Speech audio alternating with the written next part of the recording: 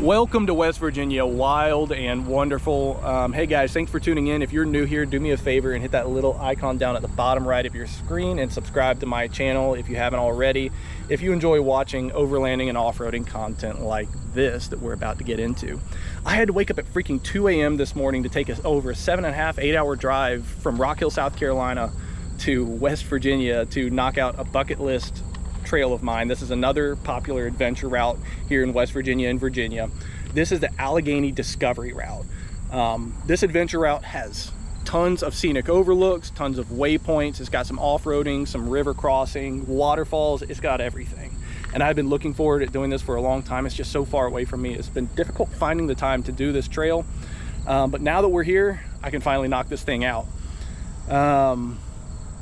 With me today is this little lot lizard I picked up at the last gas station I went to.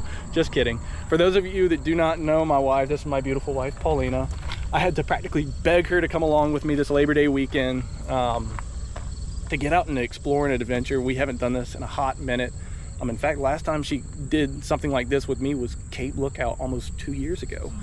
So anyways, I've got her to tag along with me as my passenger princess, and tagging along with me as my tail gunner is my buddy Louise, somewhere over there in the parking lot. Louise invited his buddy Joan. I haven't met Joan yet. I don't even know if he's going to show up. Hopefully he does. If he does, it's going to be really late tonight. We're about to start this trailhead. We're going to start off with Bear Rocks Overlook, and we're like 30 minutes from it. So let's get this adventure started. I am super excited. This is going to be a great way to spend our Labor Day weekend. Ain't that right?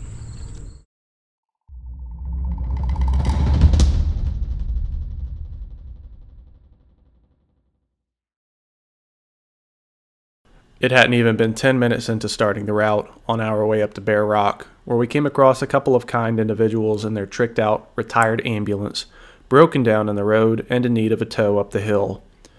They were in a blind spot and just needed to get to a safe flat space where they could fix it, so we figured why not. We hooked up our Yankum snatch rope and soft shackles, put the truck into 4 low, and got to pulling.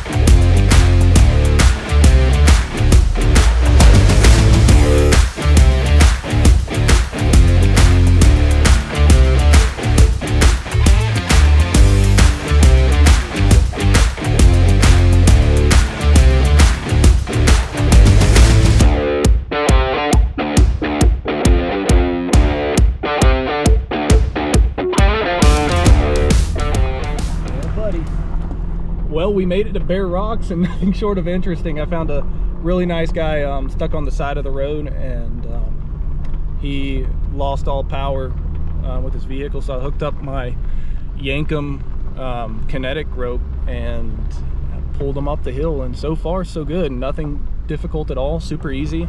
And we have made it to the top where the parking lot is. So let's see if we can get this guy to a stop so that way he can get his vehicle fixed.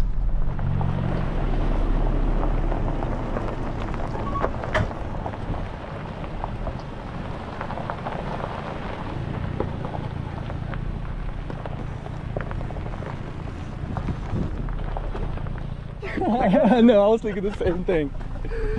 Thank you, man. No problem, dude. Colin, dude. Max. Nice meeting you, man. Poor ladies are currently walking back up the hill right now. I had to call mine and be like, hey. Yeah,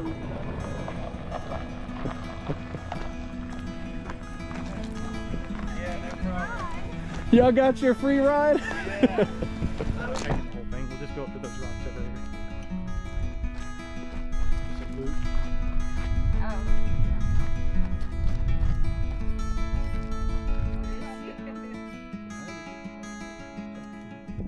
Well, that was an eventful trip up to the top, but here we are, Bear Rocks. This is a 1-mile loop trail, and we're just stopping here because we got some progress that needs to be made after that little debacle earlier. So we're not going to take it much further, but check out this view.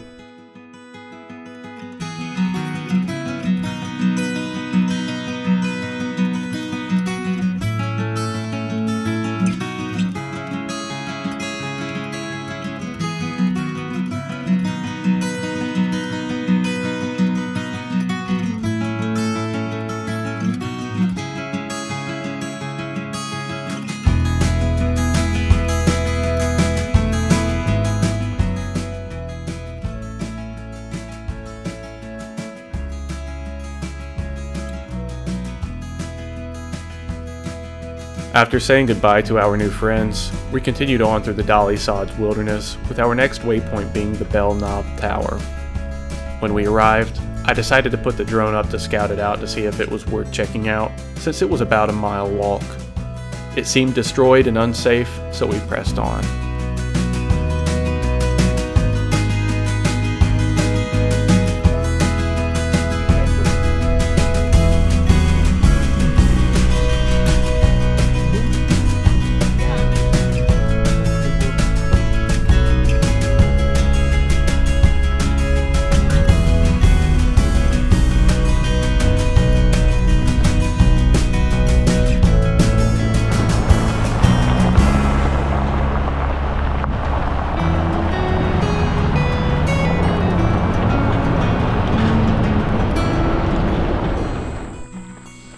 Okay, we have made it to our next waypoint, which is Seneca Rock. Colin and Louise went to go check it out while I stayed in the car and napped. And they said it was worth it to go see. So we're on our way to go see the watering hole now. And yeah.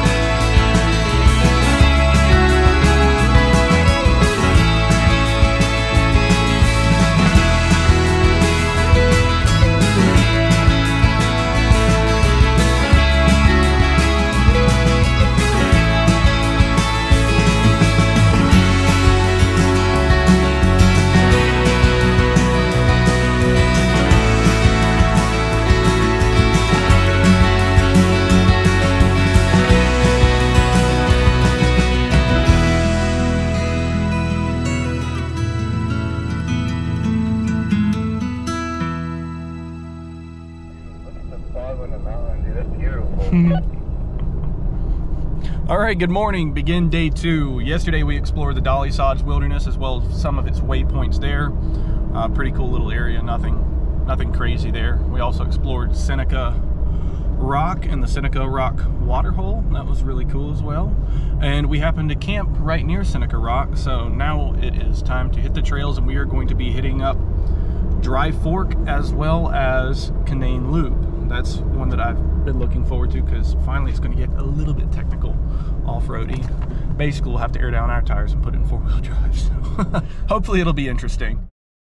We continued the scenic drive down some blacktop on our way to the Canaan Valley, with the Dry Fork crossing being the only thing standing between us. This river can get pretty high during the wet season, but due to the long period without rain, it was quite underwhelming upon our arrival.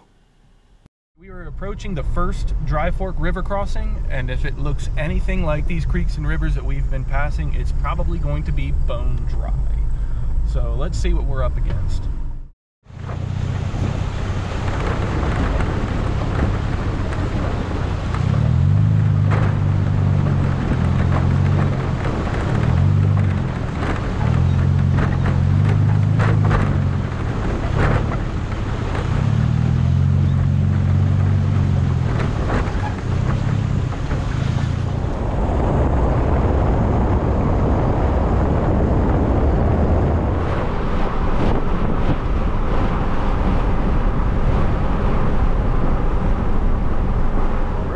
Made it to Canaan Loop Trail.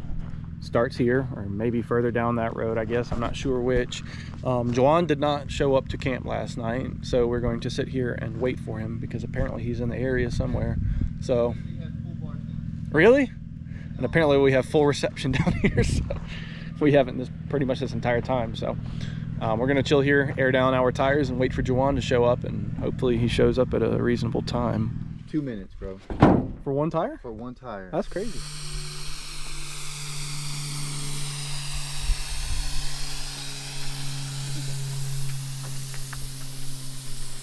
You helping me out or what?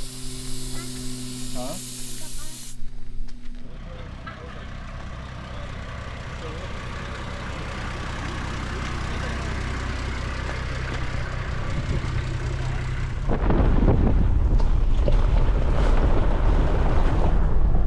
we are starting the Canaan Loop Trail. I'm excited because we finally get to do a little bit of off-roading on this trip. It was all dirt roads yesterday, so it's going to be nice to put it in four-wheel drive and do something a little more technical.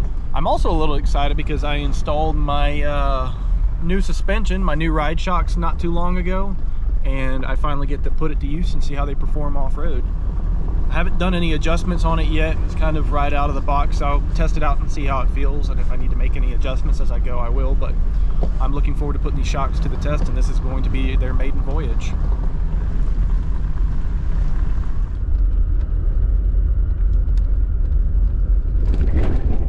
But the chippy doesn't know the word fast.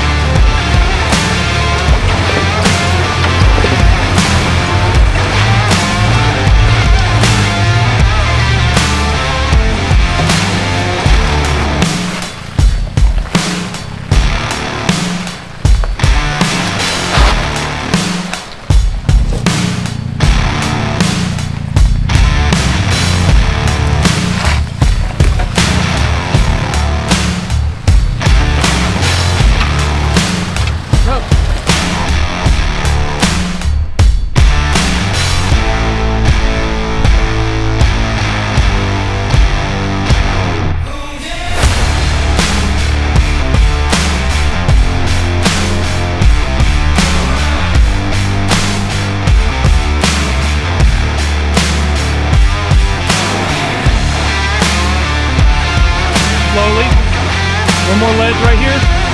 Keep going. All right, good job. Done.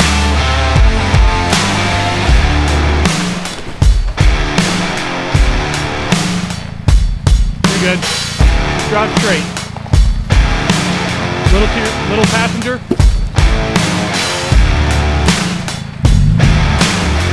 Nice job. Take it slow on this spot.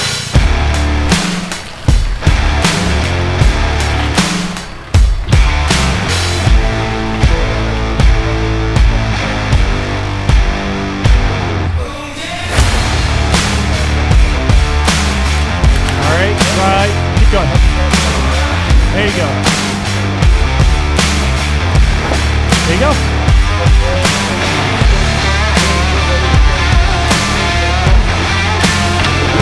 Nice.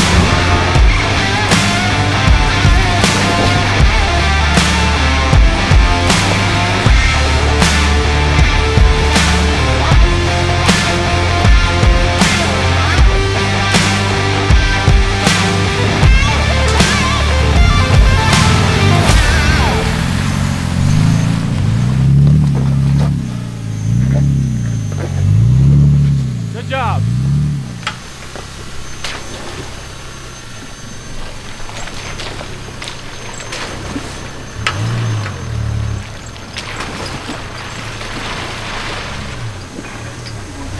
I want to smell that clutch, boy. Keep it going.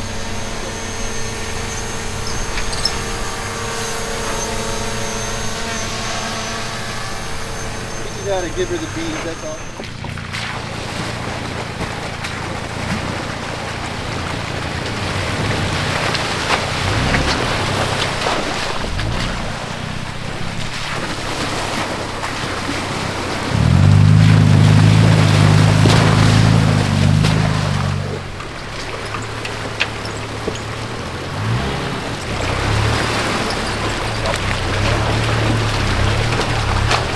Pretty cool.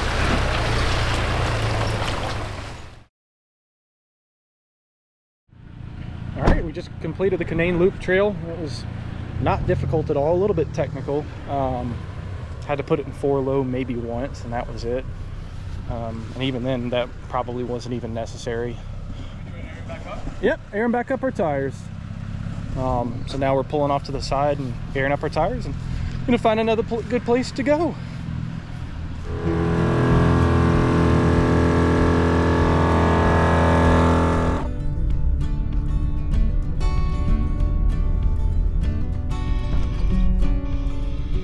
After airing back up our tires, we decided to check out another waypoint close by, Blackwater Falls. It was pretty busy when we showed up, being a holiday weekend and perfect weather, so we didn't stay for long, but the views were worth it.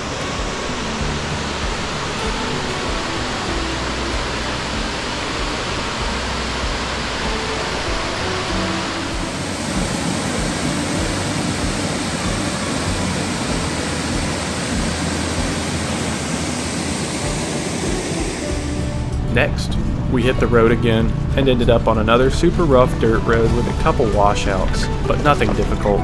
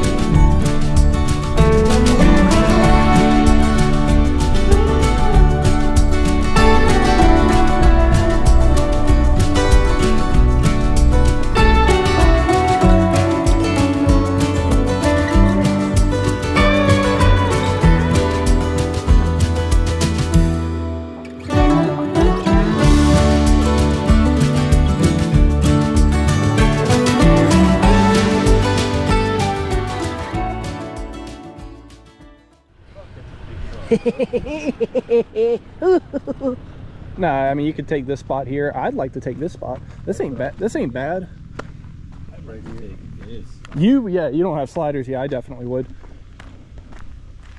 Yeah, I'll just. No, Joan, I think you'd be fine. Nah, I'm not doing that. Not in the Land Cruiser. But at the FJ, maybe. Yeah, that's easy. I'm not trying to fuck up the body. No, but you look at this part.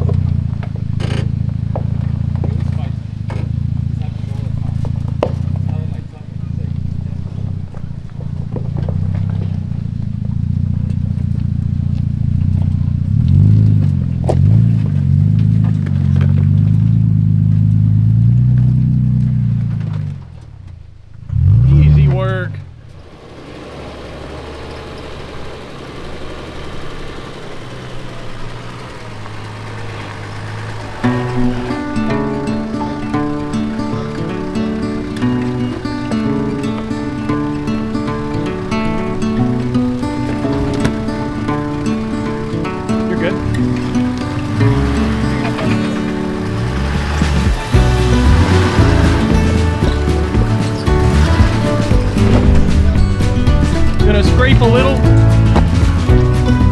Easy money! Easy!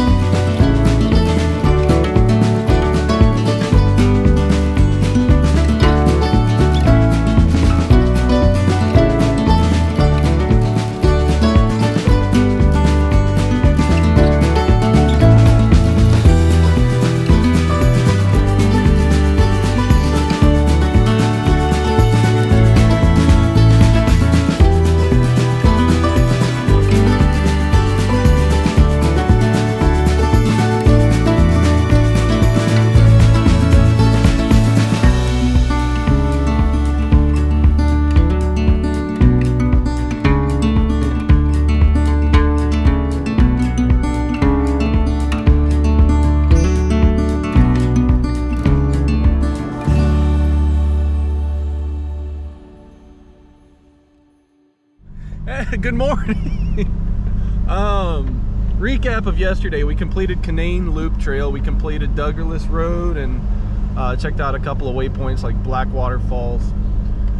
And we were running out of time. It was pushing 6:30. We crossed the second Dry Fork River crossing, met a lovely group of people that were overlanding just like us. They came all the way from freaking Maine down here to West Virginia.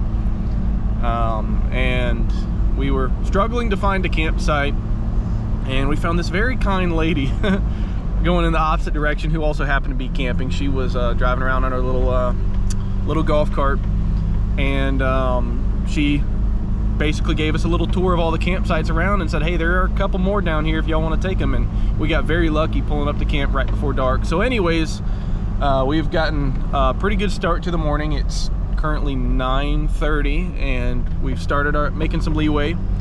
So let's get day 3 started.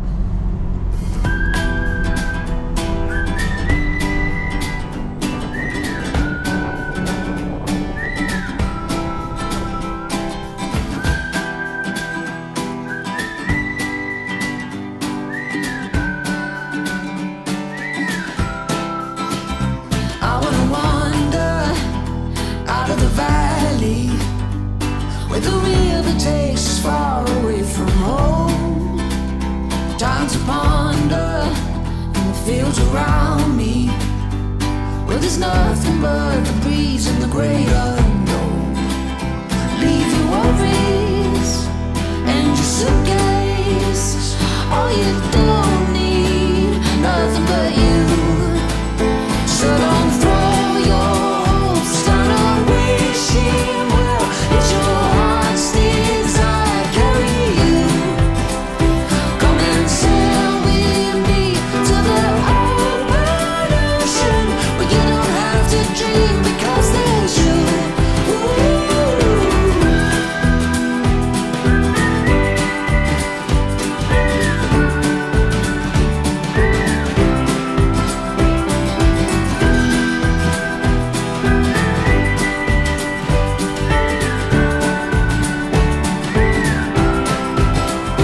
Nothing around us, just flames in the fire, and through the night they burn like me for you. Covered in wonder, sweet in the silence. Oh, we'll keep running, we'll keep running. Leave your worries and your suitcase. All you don't need, nothing but you. So don't throw your hopes down on wishing well. It's your heart's desire carry you. Come and sail with me to the open ocean. You don't have to dream because there's you.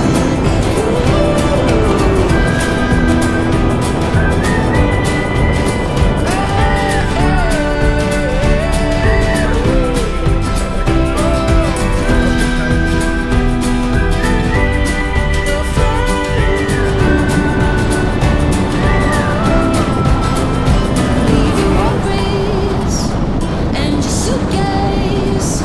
All you don't need, nothing but you.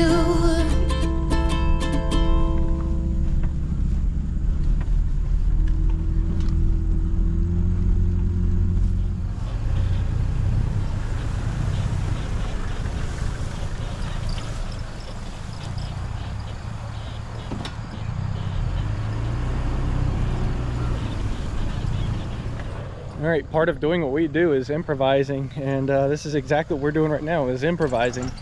So we are we're running short on time, and it being Labor Day weekend, there's not a lot of spaces out here, and spaces are already hard enough to come by as is. So we hit up a we were eating at a restaurant and found a flyer in there that had some campground information on it that was only like 5 minutes from us. So we called the people, and they made some room for us, but we had to improvise a little bit. So the only level space that he had on his property right here is completely overgrown with grass, so we had to actually use our vehicles to flatten everything out. And so here we are. just short of nightfall and rainfall. We're improvising here on the Allegheny Discovery Route, mowing some lawn.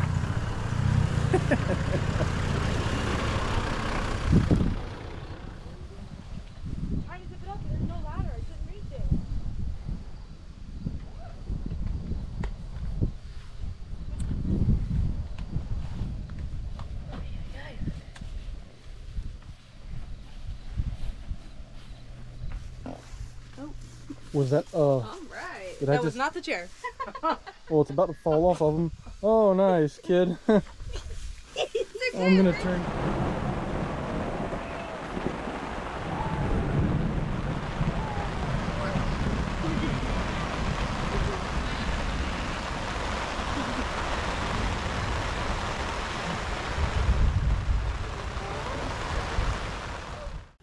After quickly getting settled into camp, we decided to take some time to get some well-needed rest, waiting out the rain, and preparing for the final stretch of the ADR.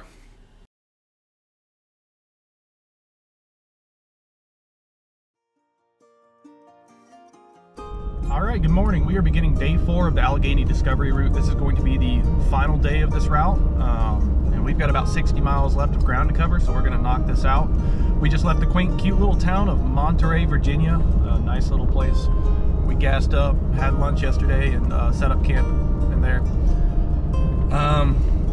We don't have much of this trail left to cover, and I think a lot of this is going to be pavement and dirt road for the rest of the way, so sit back and enjoy the views with us.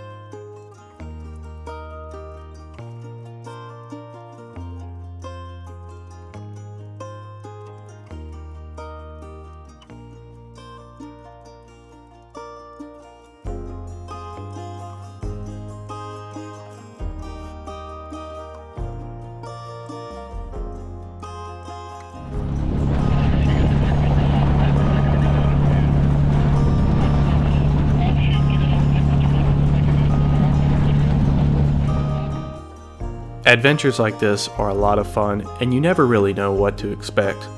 Some trips are rough, others are smooth sailing. This was definitely one of those smooth sailing trips, but is easily at the top of my list for being the most scenic that I've explored so far on the East Coast. This route has much to offer the average overlander, with plenty of gorgeous views and a touch of some rough trails to keep it interesting. I will without a doubt be returning to the Alleghenies to explore the many parts in the area that we seem to leave untouched, and I hope you will be there to join me on that journey as well. As always, guys, thanks for watching, and remember to have fun, be safe, tread lightly, and I'll see you out on the trails.